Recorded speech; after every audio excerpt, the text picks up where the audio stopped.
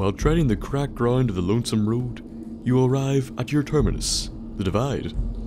Place with a dark past and crazy crimson locals. But it is not the past of this cursed land that we are here to discuss, but the mutated remnants of the locals that resided here when it shit the bed. So, without further ado, let's take a wee look. Tunnelers, also known as the mole people, lizard people, subterranean shitheads, or, more commonly, the gypsies of the ground. A strange creature that we first happened upon inside a collapsed tunnel. We encountered a deathclaw that rounds a corner and is swiftly torn to pieces. Soon after this, we get our first encounter with the beasts, with the aforementioned slaughter of the deathclaw the only warning that their ferocity that we should be given. But what are they? Why do they look like they do? Where do they come from? And what does their existence mean for the wasteland? Let's find out. Tunnelers are semi-humanoid, though how this is the case we'll come to later. They skitter about on all fours, rarely standing up. The reason for this is that, as their name suggests, the tunnelers are subterranean in nature. Due to this, their tunnels would be quite small, and making ones large enough to allow upright walking would be extremely difficult, and a pain in the hole. So instead, they hunch over golem style and prowl about on all fours. I am unsure whether they would ever possess the ability to walk upright for extended periods of time, as their backs are crooked to fuck. They seem to be reptilian, although how this happened is anyone's guess. They have thick, scaly skin, probably to provide protection from other creatures, and from being cut by rocks and dirt while tunneling. They have large buggy eyes that are also bioluminescent. In animals, this is usually used for signaling other animals or luring prey. Now, since they didn't emerge until after the device went off, we can assume they hunted prey underground. In this case, the light source would be a great way to attract them, the prey, and also signal other members of their pack, perhaps by some advanced form of winking language. Their hands and feet end in massive claws, used, most likely, to aid in digging and mauling things to death. I can only assume the razor-sharp teeth help with this as well. The spikes dotted around their body are very odd. I am assuming that they function as some sort of sensory organ of sorts, as sight, even with their glowing bug eyes, is probably quite impaired. We know for sure they probably have problems adapting to the light, as they live underground, and we really only encounter them indoor or in subterranean areas. Also, flares and flashbangs make them wig out and temporarily disable them, so I'd say it's a fair enough bet that they are pretty sensitive to light.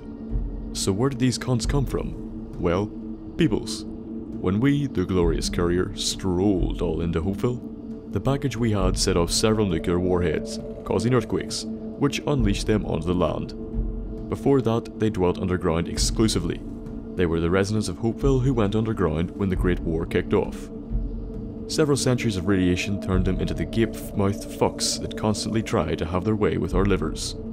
Now, this raises a few questions. The first is where they were hiding, and the second is how did this happen? Well, the where is one of two things. The first, and least likely, is a vault. Now, I can't help but feel that while engineering people into lizard folk is the kind of shit the shifty cunts of Vault Tech got up to, there's no way we would have not been able to go into the vault. So the second option is a military base, as there were a ton around the place. These bases also frequently did work with Big MT, as well as other work. As a result, they were frequently protested. Because of this, the protesters were taken away to Big MT for experimentation. Now, I don't think it's too much of a stretch to say that they might have had a research station in Hopeville. Maybe they introduced some reptile DNA to humans, and over the centuries, it caused the creatures that we see today. So what's their behaviour like? Well, they form packs. Most of the pack is composed of regular tunnelers, with larger, possibly alpha male, hulking tunnelers usually at the head of a pack.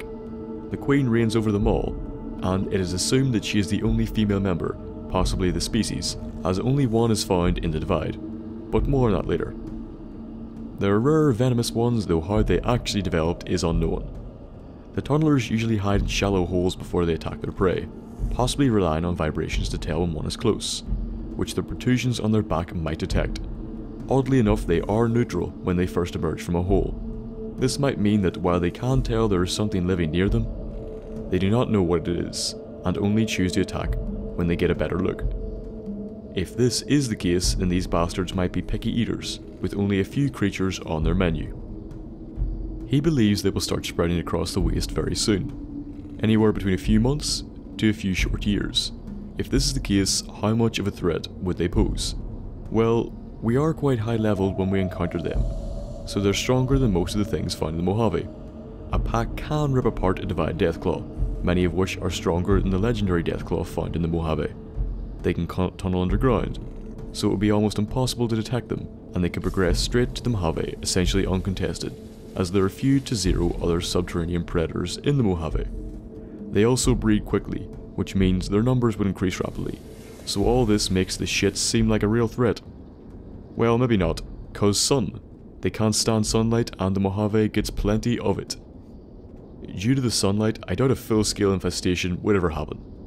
They would definitely pose a problem, but with the NCR's constant patrols, not to mention the Securitrons and Brotherhood and the Legion, I feel that if push comes to shove, a full-scale assault could cull their numbers, and either wipe them out or at least drive them off.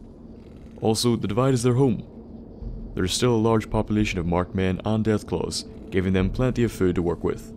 Also, in most cases, we kill the Queen when we pass through the cave of Abaddon, which would put a dent in their population growth, at least until another female shows up. So for now, I think the bastards will have to stay put in their shite tunnels. I hope you enjoyed this look at some tunnel-dwelling tinkers. If you did, why not like the video, and give it a share on some social media. If you have any feedback, I always appreciate it, so leave it below. If you have a suggestion for future episodes, leave it below as well. If you want to get in contact with me, PM me here, on Twitter or on Reddit. I hope you enjoyed this episode, and I hope to see you in the next one. Goodbye.